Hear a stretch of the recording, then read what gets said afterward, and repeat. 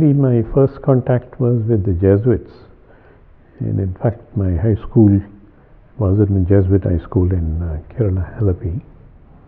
And my immediate elder brother, Julian, he went to the Salesians, thanks to our parish priest who referred him from Munnar to Cochin, Ernakulam, So he went there after his 7th class. That was the way they used to take children after 7th class. And 1 year there and then move to Tirupattur and so forth. So what made this change my thinking from Jesuits to Salesians was my brother. The way he was, and once a year he used to come home, like they would have only annually a holiday. So it so captured me. I said, let me tell him this, and then he took me to his rector, and the rector said, you finish your high school, you get your results, if you pass you can come to Tirupattur.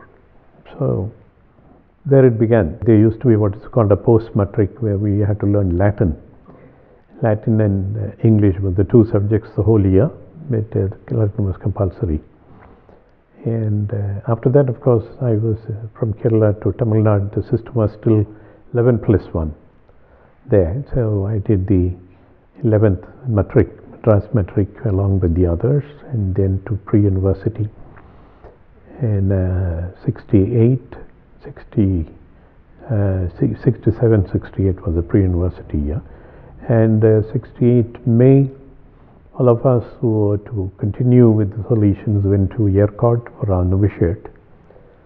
In my 1 year novitiate, and in 69, 24th of May was our first profession made. So become proper, let us say, full-fledged Salesian. From then, after novitiate, we make the profession. Then we enter into what is proper for anyone who wants to become a priest. So the philosophy, and then regency. Of course, we also did a regular degree course. I did my BA in our college in Tirupattur with all my batchmates.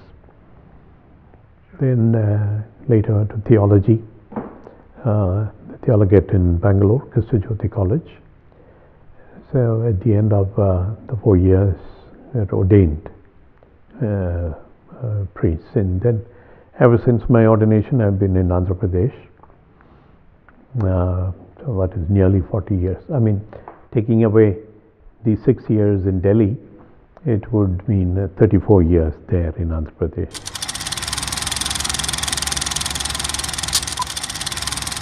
Don Bosco was very captivating kind of a sort of image that I saw in him, in the kind of love for the young people that he had. Also the preventive system, very much, not by using sticks and yelling at young people, that he believed in the development of a person, not through violence, but through his method, what he called a preventive system of reason, religion, and loving kindness. That was something very, very special. Probably no one else in the world had brought up a system like that. Imagine he coming up with a system like that in the 19th century. The rest of the clergy of those years, where clergy was kind of on a platform always, the aristocratic way they lived, and they were expected to be respected by the society and so forth. While this man decided to quit all that and be on the street, meet the youngsters and kids on the street. And in fact, his fellow priests in the diocese thought he is mad, really mad. And one of them tried to take him to a home or institution for the mad people. He was smart, so he came up to the gates of this big home for the mad people. He jumped out and told the man at the gates to take this man inside. So, so he was so smart to be able to do that, and then of course he came back and continued his work.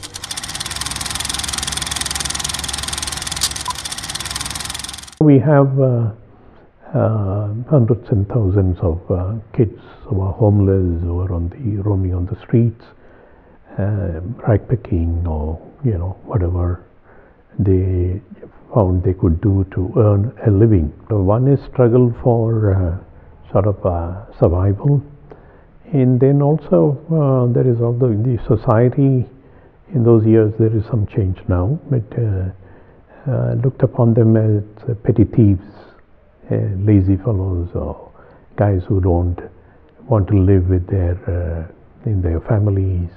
These are the negative kind of comments, as well as the way they treated them.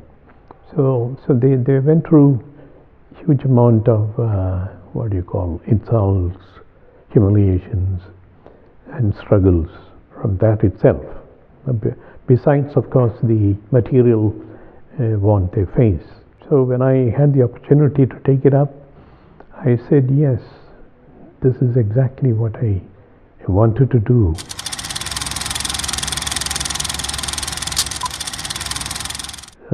One of the kids in the shelter, when tested, there was a scan done and found a tumor abscess, brain abscess was found, and then he had to go for a brain surgery, which I couldn't afford. Even the scanning also. A gentleman in the town, in the city of Vijayawada, he came forward, sponsoring that. It was 1,500 rupees or something, but it was too big for me to afford. And then the surgery. And there were people there at the right time to help through. So he had his surgery done in St. Teresa's in Hyderabad, and he happily recovered, and he is a happy family man down in Tamil Nadu, in Madurai. So that was very, very tough.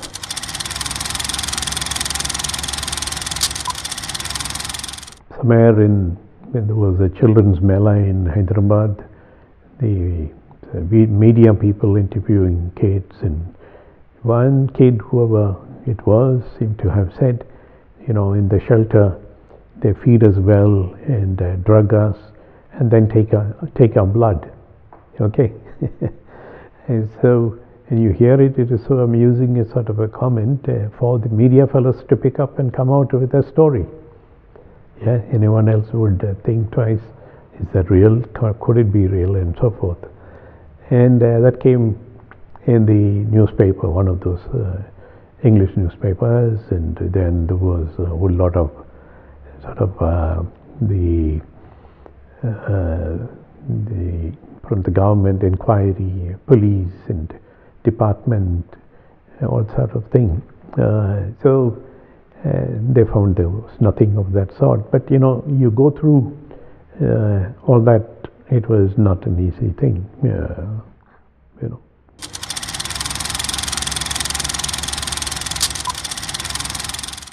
Means that I had were very, very frugal.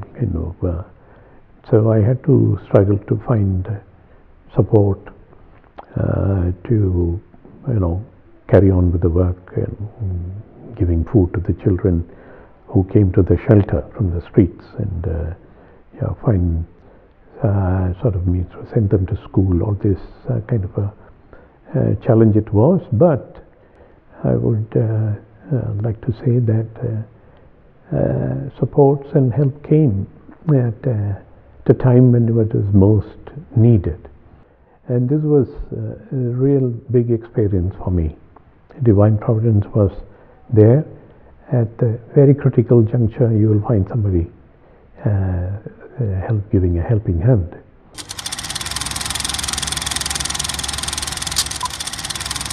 This was something, I would say, a gift from the Lord, and from the saint, and of course from the congregation that I received. One of the biggest gifts is to be able to be in this work with the children at risk. Ta-na-na, ta-na, ta-na-na. Ta-na-na, ta-na-na-na-na. Ta